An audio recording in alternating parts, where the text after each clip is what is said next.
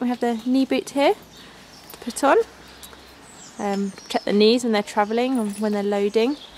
Now the top strap, actually the buckle, this is the only boot that the buckle does up towards the front. And the top strap does that really quite firmly because it's important that it doesn't slip while the horse is travelling. If you just give it a little push down, you can see that doesn't slide down over the knee. And then the bottom strap does that really quite loosely, almost on the last hole, just so the horse can move. You can see he can bend his leg quite easily there, and the strap's not interfering.